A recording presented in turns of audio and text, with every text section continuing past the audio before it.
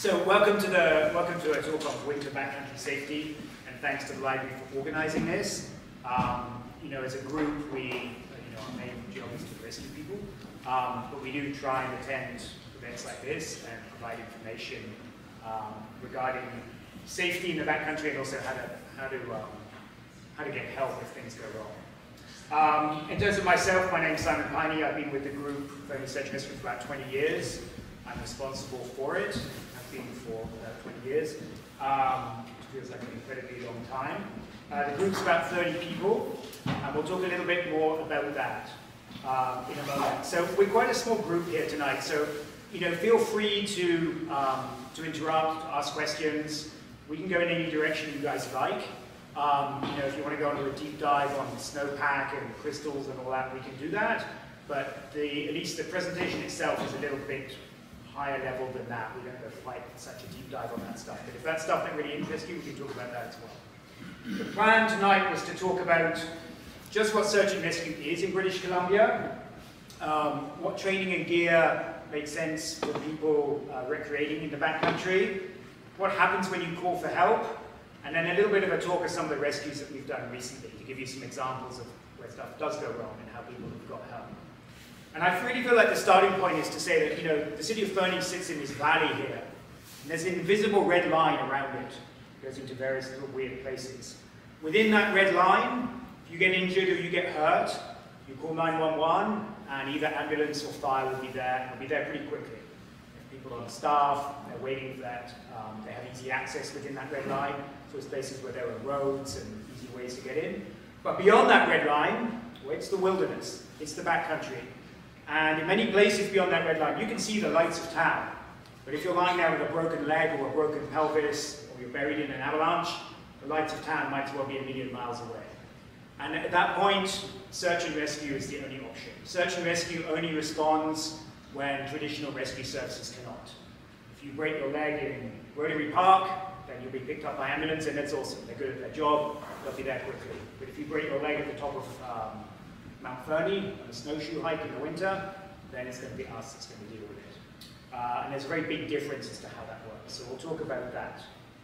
So in terms of search and rescue in BC, everyone's a volunteer. So there are 80 groups across the province, and every single person who gives up their time for those groups is unpaid. They're all volunteers. They're volunteers, but they have to maintain professional credentials in their rescue certifications. So if they do rope rescue or avalanche rescue or swiftwater rescue, whatever it is, helicopter long-line rescue, they have to be professionally certified. So it's one of the biggest challenges we have is you're a volunteer, but you have to maintain professional training and certification and recertification and so on.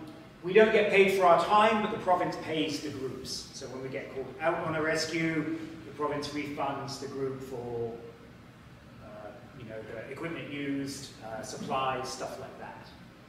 And here in Fernie, we're really fortunate to be supported by the city of Fernie. We have a building down by the visitor centre, which you guys have probably seen, which is paid for by the city of Fernie. They pay our insurance, they pay the lighting, that sort of stuff, which is pretty awesome. And in BC, there are about 1,800 incidents a year responded to by the SAR groups, and 70% of all search and rescue calls in Canada are in British Columbia. It's the nature of our terrain, the nature of our tourist industry, and so on and so forth. Those are the numbers there for the province. So, the overwhelming message is growth, almost exponential growth. Why is there exponential growth? A number of reasons. More and more people are accessing the backcountry. More and more people are getting into it by social media stuff. Instagram drives an awful lot of people trying to do stuff, which is a bad idea. It's easier to call for help these days, so sometimes we have calls where, quite frankly, the person could probably have sorted it out on their own, but it's easier to call for help these days. And so on and so forth. It's just a pretty natural evolution. And if you look at snow sports and things like that, equipment's becoming easier, it's becoming cheaper. Access to more complex places is easier than it used to be. So more people are getting to places where things can go wrong.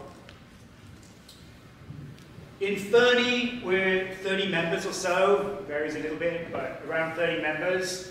And we're split into technical rescue teams. So we have a swift water team, an ice rescue team, an avalanche team, high angle rope rescue team, Class D fixed line, which is helicopter long line, and then CARDA, which is avalanche rescue dogs. The CDFL team, I think I've got a picture, that's CDFL, hanging off a line under a helicopter. We act as the regional center for that. So we cover from the Alberta border to Invermere. So any rescues that require that rescue tool, we do that. We don't cover just the Fernie area for that activity. So what do we deal with in Fernie? The answer is it's all over the place, the little pie charts there. But what you can see is this year, 2022, or that was last year, we had a lot of water stuff, people getting into trouble on the river. The white there is snowmobilers. They're always a good source of business, in inverted commas.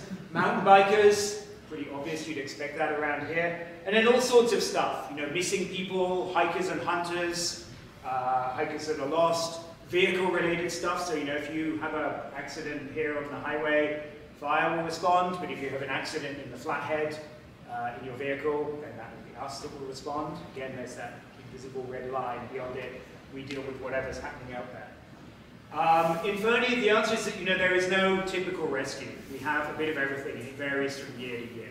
And we'll talk a bit more about some of the snow-related ones shortly. So, training and gear. You know, this is meant to be a safety discussion, so, you know, how do we stay safe out there? I think there's a few points. This is Ryan. Ryan's the other guy who helps run Search and Rescue. You know, there are really 2 points, I think, about traveling the backcountry. The first is we try and avoid getting into trouble. That's all makes sense. That's awesome. Why would we not do that? But the reality is, if we're out there, stuff can go wrong. And so, you know, our message is not stay safe and don't get into trouble, because that's just not realistic. Our message is really, what are you going to do if it goes wrong? Because if we don't have a plan for that, then things can go horribly wrong. If help isn't coming, in many cases, it'll cost someone their life. So we're going to do everything we can to avoid getting into trouble, but we're also going to have a plan just in case we get into trouble. And we call it the 3 T's, at least at the provincial level. We have a trip plan, we take the stuff that we need into the field, and we train appropriately. And if we do those 3 things, hopefully we won't get into trouble. But if we do get into trouble, we'll know what to do about it. We do have a plan B. So let's cover those in turn. So, what is a trip plan? I would say quite simply, a trip plan is a way to turn something going wrong from a search into a rescue. So there are 2 scenarios. One is Duncan at the back there goes off skiing for the day, and he doesn't tell his partner where he's going, and by 8 o'clock in the evening she's concerned, so we get a call, and we're told Duncan went skiing for the day, and he isn't home. So our first question will be, where did he go? And if the answer is, I don't know, well then it's a search. A search is a big problem. We have 4,000 square kilometers to cover. And if we're trying to work out where Duncan went skiing for the day, well, we're into what we call Sherlock Holmes mode. We're going to ask on Facebook, has anyone seen his truck? We're going to ask his friends if they know where he normally goes skiing. We're going to try and ping his cell phone. We're going to look at credit card usage and see if we can work out where he went.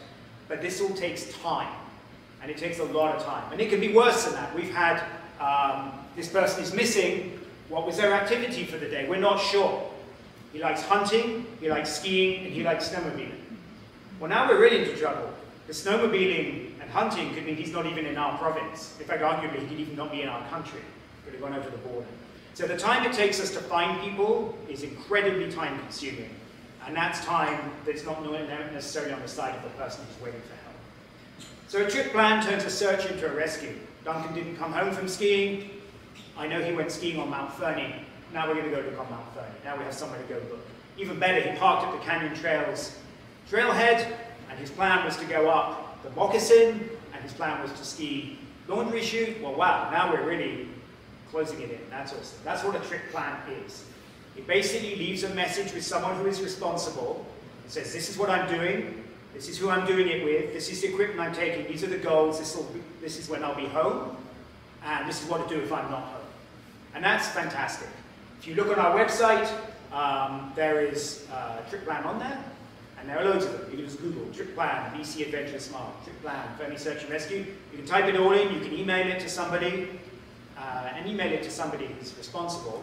You know, we have had situations where we've gone looking for people and actually they're already at home, but the trip plan person didn't know that, you know, so make sure there's communication.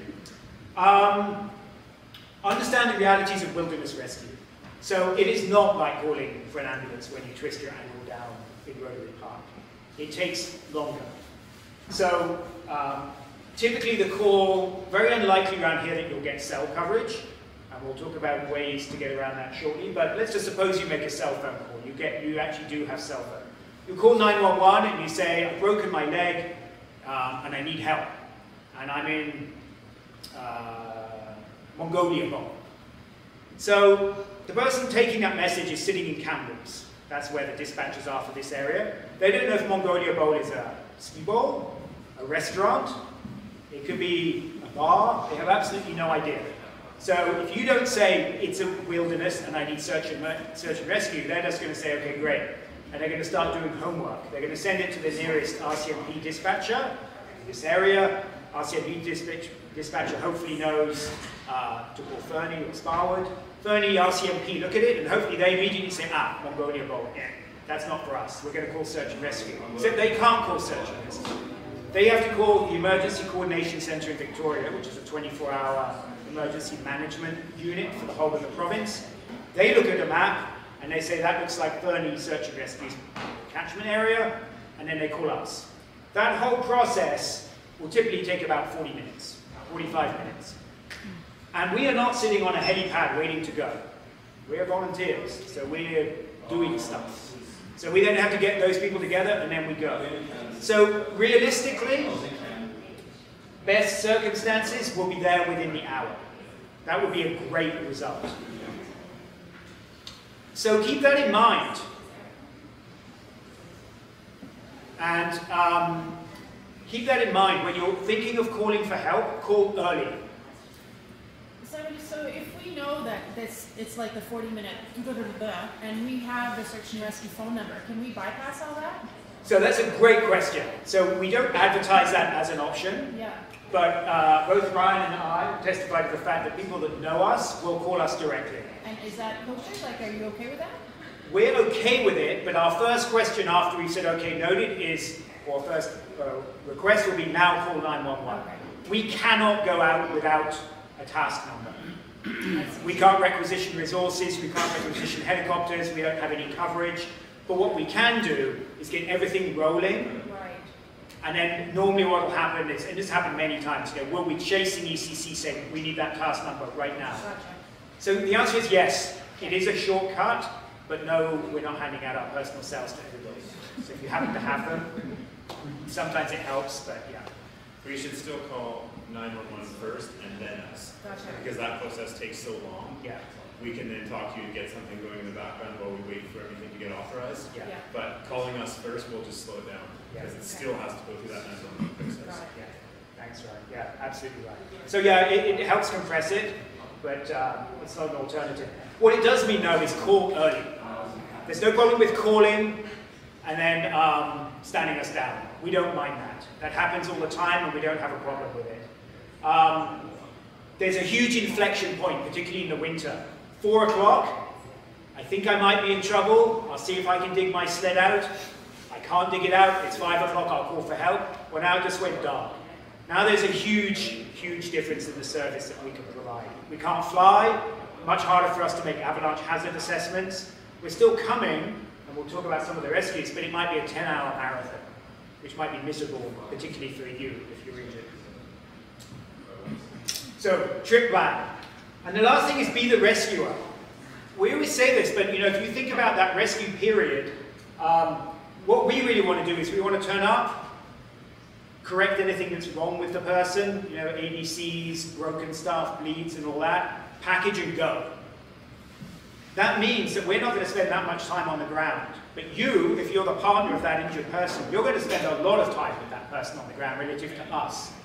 So if you know how to light a fire, keep someone warm, provide first aid, make sure they're safe, call for help, make sure that the rescuers are going to be able to spot you, say in a wooded area, well, you are actually the rescuer that day. And if you fail in any of those things, well, then it's going to make our lives a lot harder, and almost certainly the life of the person on the ground waiting for help a lot harder. So you are the rescuer as much as we are in that situation. Winter essentials. So we could talk forever about this, and BC SAR does this little list of stuff, and I almost don't want to go through it because everyone has their favorite list. And anyone who says these are the 10 essentials is probably not taking into account 10 other essentials. But the real point of the matter is, take stuff that allows you to stay somewhere you weren't expecting to stay. A flashlight's a good idea. Can you make fire? Can you provide first aid? Have you got extra food and water, extra clothing, first aid, shelter, knife, whatever it is? All of those things are going to make it a lot nicer to hang around waiting for help. At the moment, it would make things nicer. When it's -20, it'd be the difference between life and death. There's no doubt about it. So take what you can. And of course, it depends on what you're doing out there. If you're a ski tourer, well, you don't want a pack that weighs 400 pounds full of all the stuff that's going to keep you alive, because you actually aren't going to be able to get out the door. But if you're on a snowmobile, and you have 400 horsepower dragging you around the mountain, then it makes a lot more sense to have even more gear. So, relative to what you're doing, take gear with you and anticipate the worst case. But you do end up having to spend the night there. In terms of safety, moving around in the winter, we expect everyone to be carrying the big three: probe, shovel, transceiver.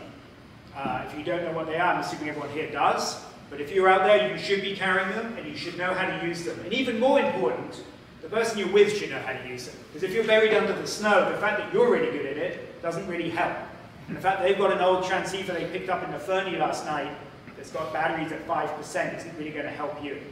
So it's super, super important that you trust your partner. And we're not here to teach you how to do that. There are wonderful courses around town. Pretty sure Duncan teaches some of them.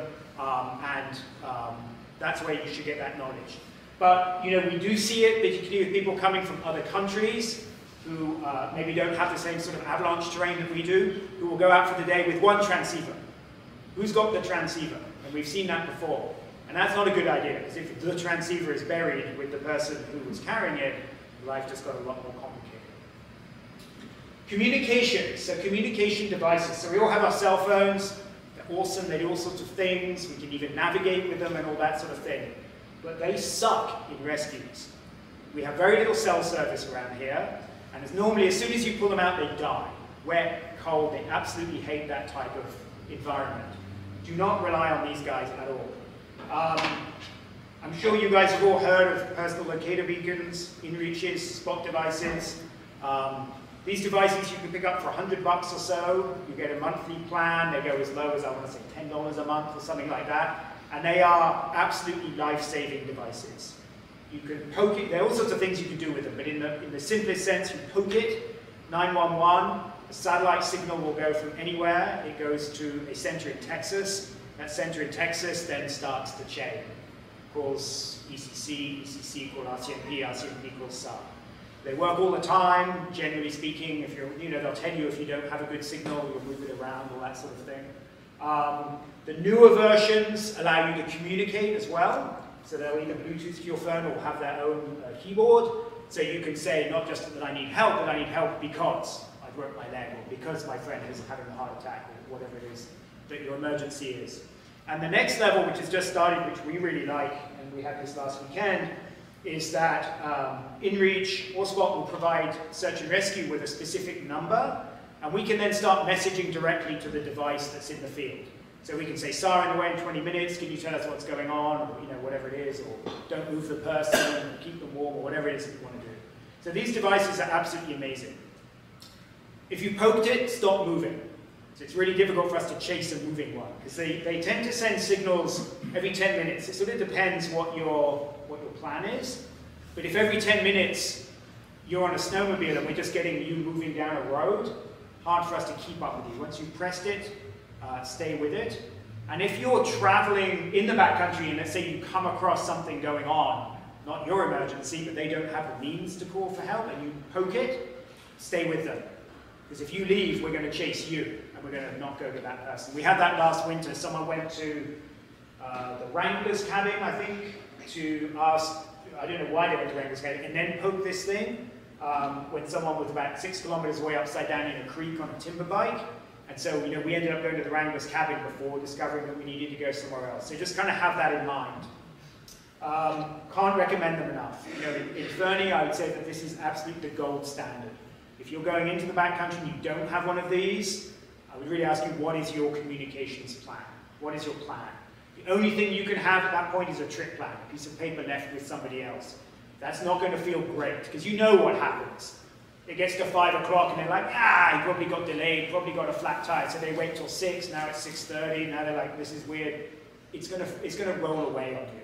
This is the way to go. I can't insist on that enough. And particularly people, that spend $15,000 on a snowmobile, $100. It's worth it. Everyone familiar with those? Anyone not familiar with those? Question, do you actually need a plan activated to be able to use the SOS function on Yes, you do, yeah. Okay. Yeah, so these are commercial devices, so yeah, they want a plan. Now there are other beacons that you can get, which you can buy that don't need a plan. You get them at NEC that go on a different frequency. And those you don't need a plan, you just need to register online. There are a few downsides of those ones. One is that they go through JRCC, which is the Air Force. So that's reasonably fast, but there is no communications possible with it. So you can't send a message saying this is what's going on. And a lot of people like these things because they provide other functions. So you can use it for texting people in the field. So if you're late, coming back late, you can send a text via satellite to a cell phone. You can track your friends. So you can set it up so it's always sending a signal so they can see where you are. There's quite a lot of commercial benefits of these. So I would tend to recommend these over those other ones. Training. So it's kind of infinite. In terms of accessing winter backcountry, the entry-level courses, Avalanche Skills Training 1 and 2, you can get them through the college and all sorts of providers around Fernie. They're pretty awesome courses. They give you sort of overview of terrain assessment, snow structure assessment, safety assessments, and some rescue work. And I feel like in many ways, rather than making you into a really strong backcountry rescuer type, they tell you what you don't know. They make you realize just how varied and complex a snowpack can be and how moving around in that environment can be challenging. And where to look for the right information. So, you want to go and hike, for instance, let's just say Fernie Creek Falls. Who's hiked to Fernie Creek Falls? I have, in the winter. Right. So it crosses one huge avalanche path. And we've seen that slide right in front of the falls there and bury the falls pretty much all the way up to the road on the other side. So I would say to you, if you want to go and hike Fernie Creek Falls, maybe just have a look at the Avalanche Canada website and make sure it isn't an extreme day. It doesn't happen very often, but if you happen to be there on the day it did, that would be a really bad day. So find out where we get information. And Avalanche Canada are a fantastic resource. So is the ski hill. There's an awesome weather bulletin they put out every day at the ski hill that is absolutely specific to our area. You can look at weatherchannel.com or whatever, and it'll give something from here to Cranbrook, which is not really mean for us. But the ski hill report is fabulous. It's like to this area, temperatures, snowfall, all of that stuff, absolutely specific to Fernie. Highly recommend that. Another great resource are the patrollers on the hill. If you're thinking of doing some slack country or hopping to fish for some turns, stop at one of the huts and say, what do you think? What are you seeing out there? They're fantastic. They're out there all day, every day. They have a really good sense of what's going on out there. Keep in mind as well that, that slack country off the hill is, it's a little bit like I said earlier, you can see the lights of town, but you're in a different world. That's exactly the same. If you decide to do some turns in Fishbowl or Mongolia Bowl, that has nothing to do with the ski hill. It's completely different. And even though you can see the ski hill, you're skiing terrain that is significantly different and not controlled. So just be aware of that. You're into full backcountry mode, even though you're really close to town. Know your partners. I guess we talked about that earlier, but bumping into guys at the bar, they've got some secret stash, and it sounds great and all. They're the guys that'll be digging for you if you're buried. So you better know who they are. You better know they've done their training and that they've got the right gear. Know your terrain, know your weather. We kind of talked about that avalanche hazard. Do your homework before you head Recent rescues. I want to talk about calling for help a little bit more. So I think we talked about call early. We talked about using these devices. We talked about being the rescuer, what you do while you wait for rescue. When we respond, particularly if you respond by helicopter, you'll often see a helicopter come overhead and then disappear again. It doesn't mean that we're like, that looks horrible, we're not going to deal with that. It normally means that we're making an assessment. We might be doing either an avalanche hazard assessment. If we're using our long line gear, then we will always go take a look at what we're getting into before we put someone on the end of the line for obvious reasons, because it's high hazard. We don't want to discover that there's something there that was a bad idea to try and get into that. Never approach the helicopter. Let people in the helicopter come towards you. They often settle in the snow. The rotors are very low. They blow stuff everywhere. If you have loose gear, secure it. If you have an injured person lying face up, cover them. We don't want to be blowing snow and branches and other stuff in their faces. Yeah, any points I'm pointing out? Okay. Any questions?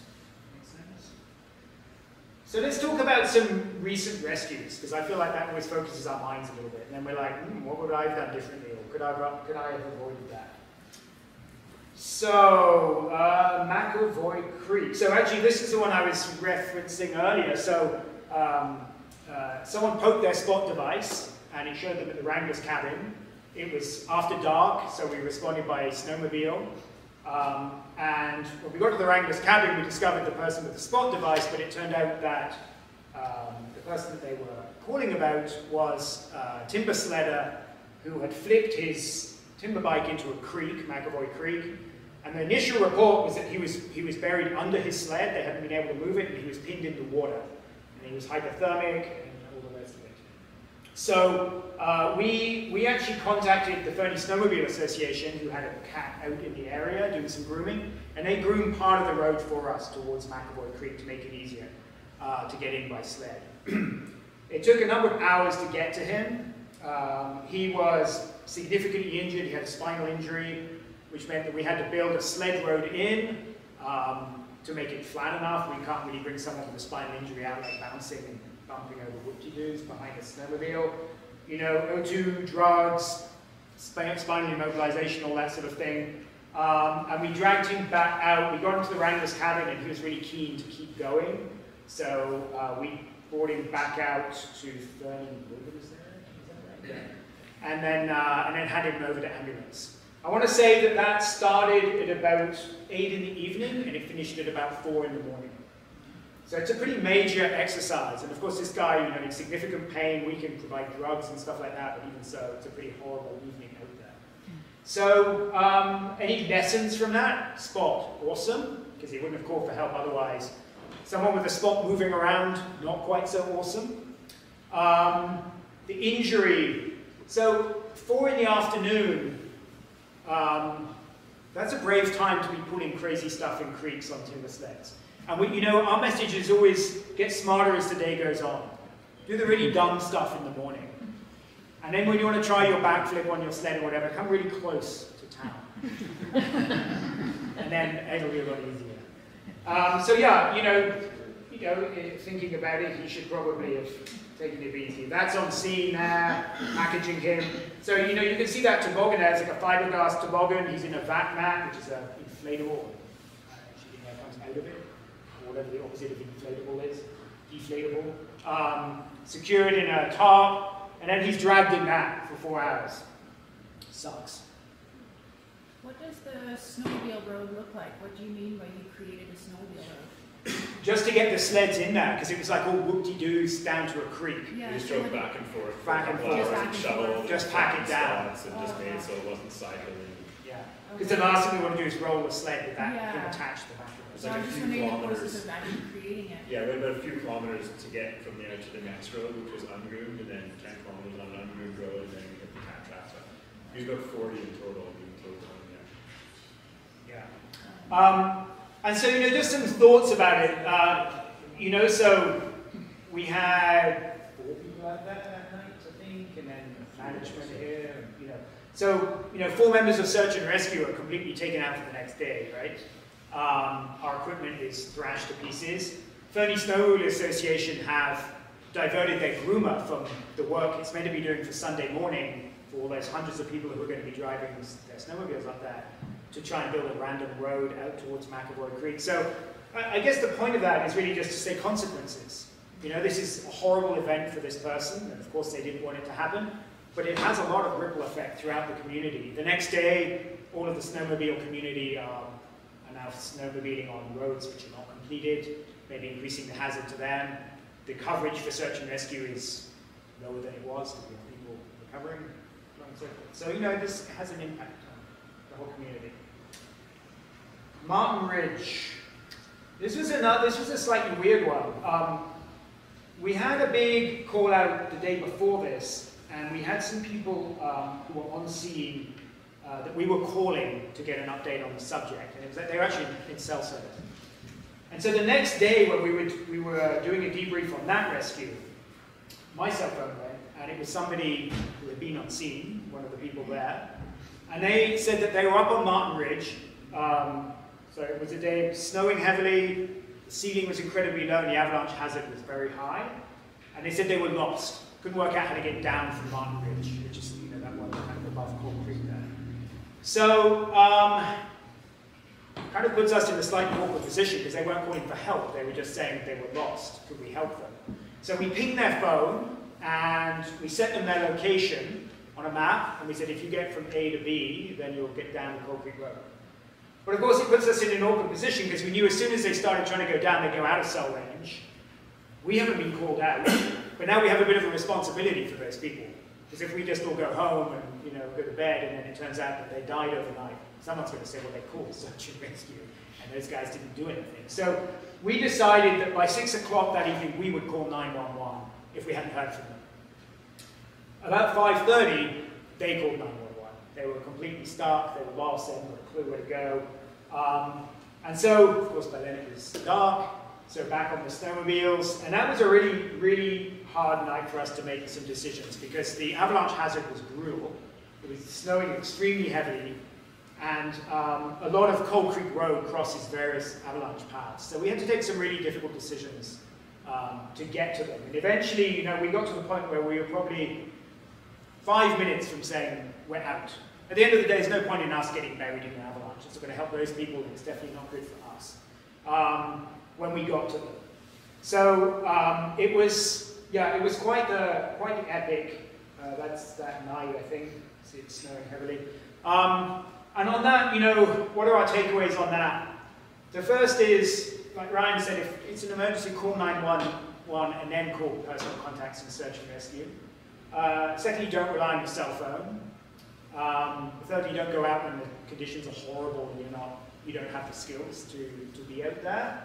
On the flip side of things, what did they do right? They did stop when they got into trouble. They didn't keep going, because we were pretty confident they would have got buried had they done so. But again, another all-night marathon to get them out.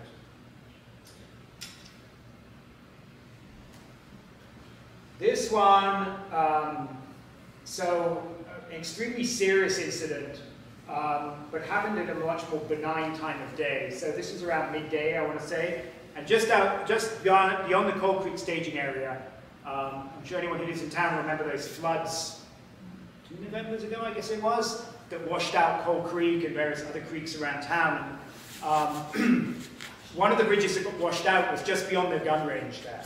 And there's just a bridge standing in the middle of an open plain now. It doesn't attach either side to any road. And so the snowmobile access now takes a sharp left in front of that and goes round it. But these two guys were on rental sleds and possibly not paying enough attention, but you know, saw road, bridge, and figured that that was the line to take.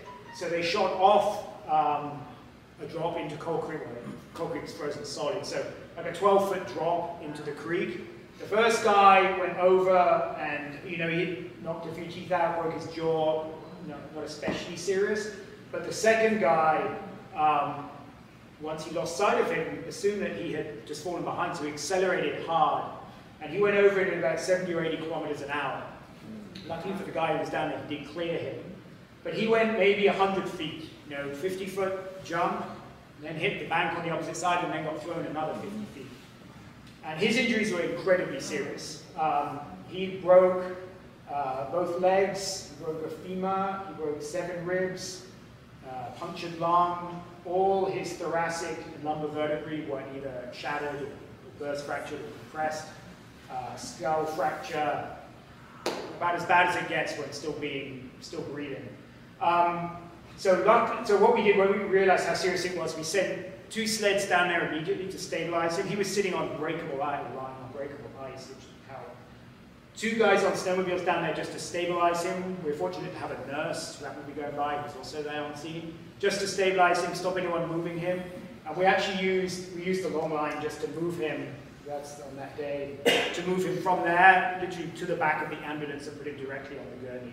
And I'm really happy to say, he did been in contact with us a bunch of times since, and he's fixed up. I guess they replaced his spine with a piece of rebar or something like that, but he can't do yoga anymore, but he can still walk around and stuff. So, that's one of those days I would say that long line was just completely changed the outcome. If we'd had to pull him out with a snowmobile, it would have been such a good day. This was just a few weeks ago, so a burial. So,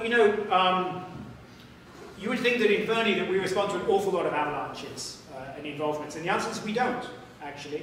We respond to an awful lot more trauma, as in, snowmobilers driving into trees, into each other, awful stuff, skiers getting hurt.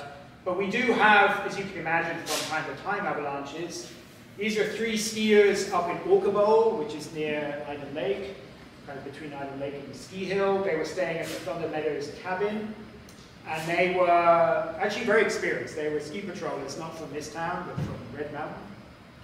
And they'd been skiing for a few days, and actually this came in thanks to the expertise of people that work in the valley.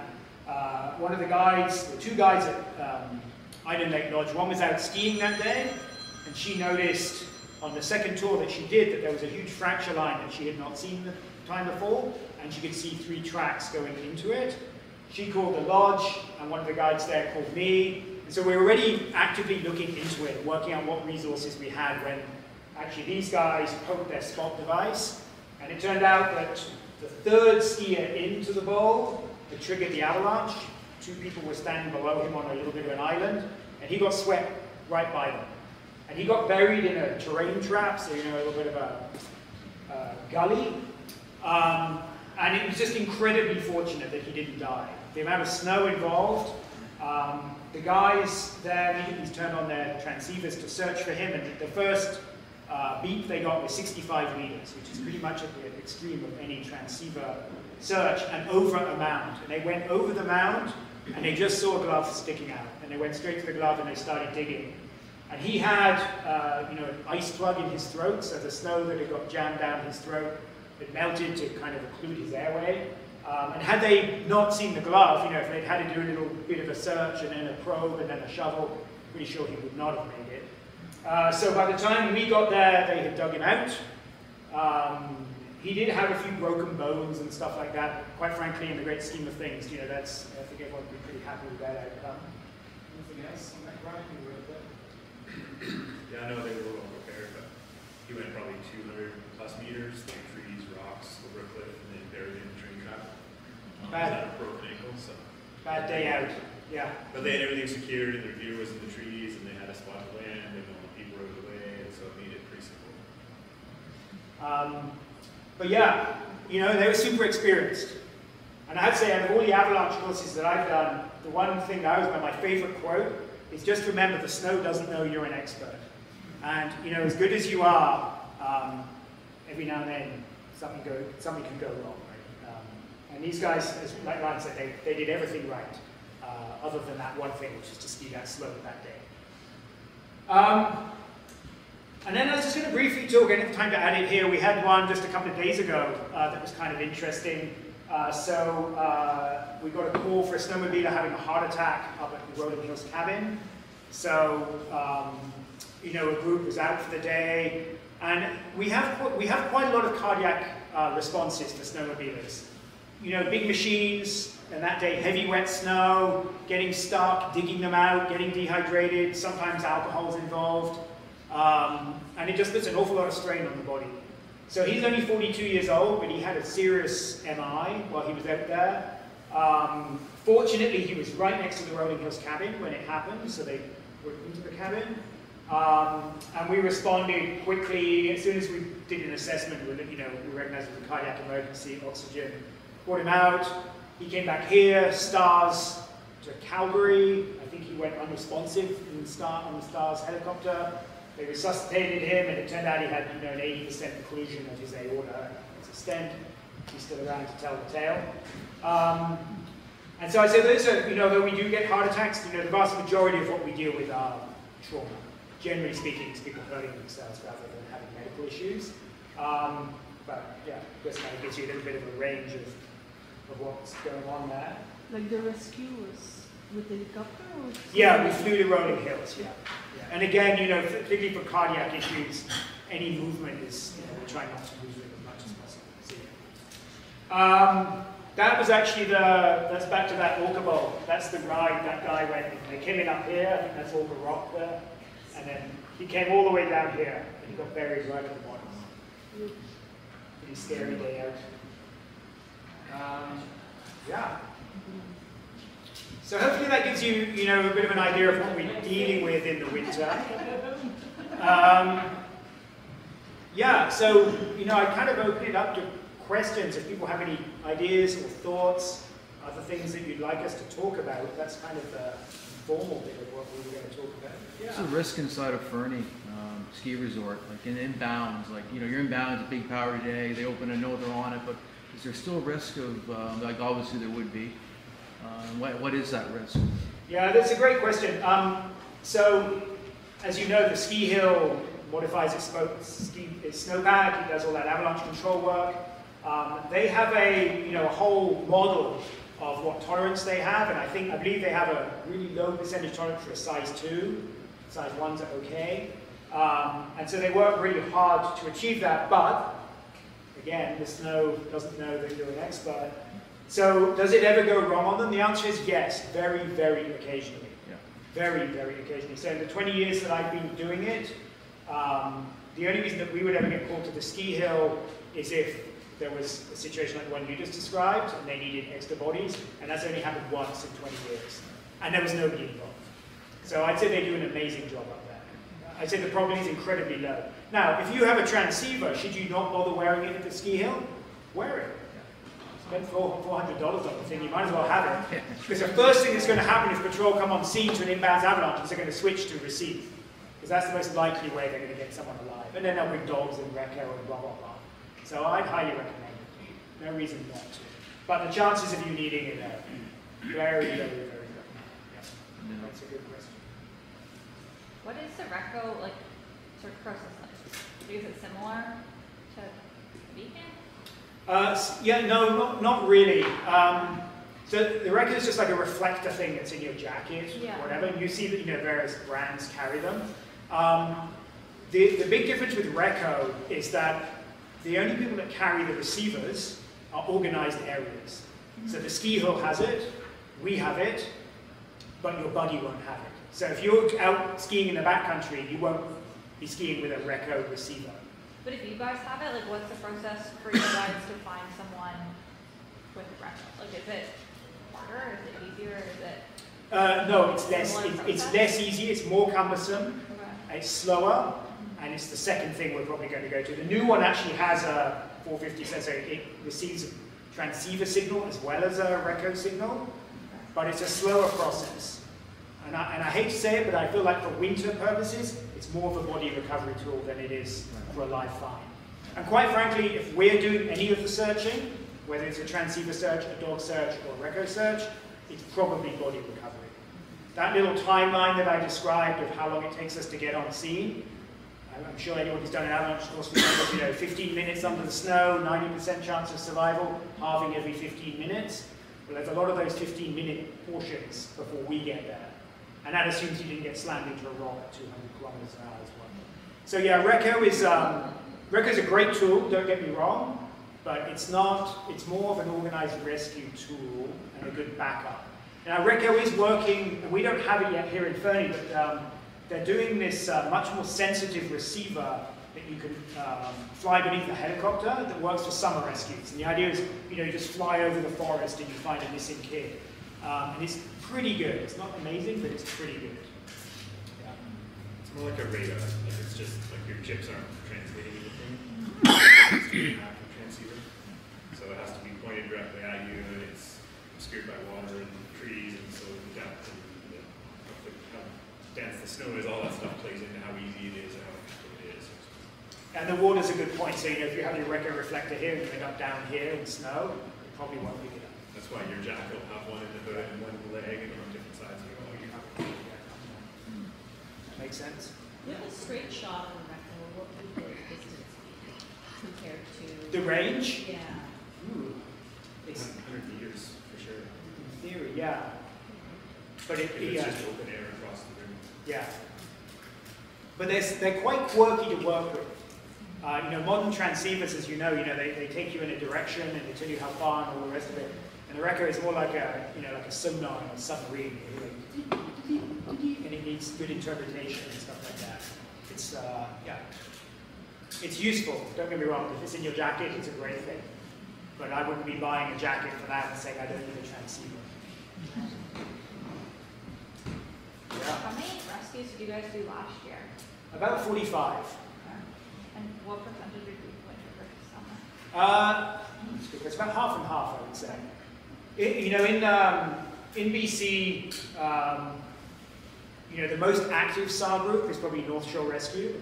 They have a big urban town and a whole bunch of mountains, and they do about 120 rescues a year, I want to say.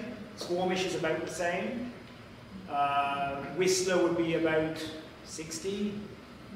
And then in the valley, Elford and Spa would probably do between 5 and 10 each, something like that a year, maybe a bit less. Kimberley does, I think, 8 last year. Fernie's definitely the hot spot. And definitely, compared to even the bigger groups out west, we get a lot. The big difference that we have here, compared to some of the ones out west, is out west a lot of it is searching. So despondent adults, elderly people, missing kids, big searches that last for days on end. Whereas in Fernie, I want to say 99.9% of what we do is rescues for significant trauma and occasionally medical issues.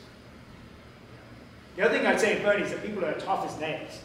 So I hear from the ER doctors all the time of these wrecked mountain bikers, and they normally just drag their carcasses into the ER. Crawl in. So yeah, we only deal with the really serious stuff. Broken pelvises, spinal stuff, head injuries, but broken wrists, collarbones. Go to the ER, carry on straight to the Fernie afterwards. And obviously gear isn't rescuing someone's sled. I'm sure it's not at the top of your prairie list, but how does that, their skiers, you take your skis out for them, mountain bikers? Yeah, that's a great question. The answer is yeah, equipment is at the very bottom of the list, but we also recognize that people, are as attached to their equipment as we are, to ours. So, if we can take skis out, we will. Snowmobiles are different. Generally speaking, we won't. If we can drive them out for the people, then we will. We won't sling them out under the helicopter. We'll just give the people that, Greg's number to send and let them sort it out with him. We had one last winter. That guy who was on a high mountain on a slope, but it turned out to be almost sheer ice. It's like a 40-degree slope. And he got up the top, and then his sled started tumbling, and it ended up on this tiny little island of rocks with him. And it was just suspended above a cliff. And so we long-lined him out, and he said, can you pull my sled out? And we were like, no. We weren't really sure how we were going to get out there, but the set does have a grappling hook. So they went back and just tried to kind of hook it with trying to hook the handlebars. I don't know if it worked out. Greg was pretty sure he's going to knock it off the cliff, but yeah. Do you know how much that costs? If you have to call just guy named Greg? Yeah, probably $400 or $500 would be not as bad as it could be. Yeah. It's per hour, so it depends on how far you are and how long it takes to get it hooked up. That's the average cost, is $400 to $600. Yeah. But if it's, for instance, if it's somewhere like I just described, but people need to go on the ground to do that, then it gets a lot more expensive because either we have to go in or an avalanche safety officer has to go in and declare it safe to put people on the ground and stuff like that. Then it gets much more complicated. But yeah, you know, we kind of get it. People are, you know, attached to their gear. Bikes are the same. You know, last spring, this race called the Tour Divide was coming through Fernie, and they decided, you know, they just kind of got unlucky. Weather was terrible, and they were all racing, and you know, they're all in lycra and all that, you know, trying to ride through blizzards, and all freezing their butts off and getting in trouble. I think we had to rescue 18 of them or something like that. And you know, same deal. Those guys, you know, their bikes cost $25,000. You know, like they're the best bikes on the planet. And so I want to say that we did bring every bike out eventually. So yeah, we will if we can.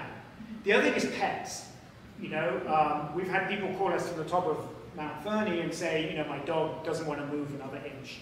And it's like, So depending on what's happening, we will either give him the number of Greg, because then, you know, he can just put it in a cargo, you know, he can hover a cargo net, throw the dog in there, fly it out. It won't like it, but at least it'll get down.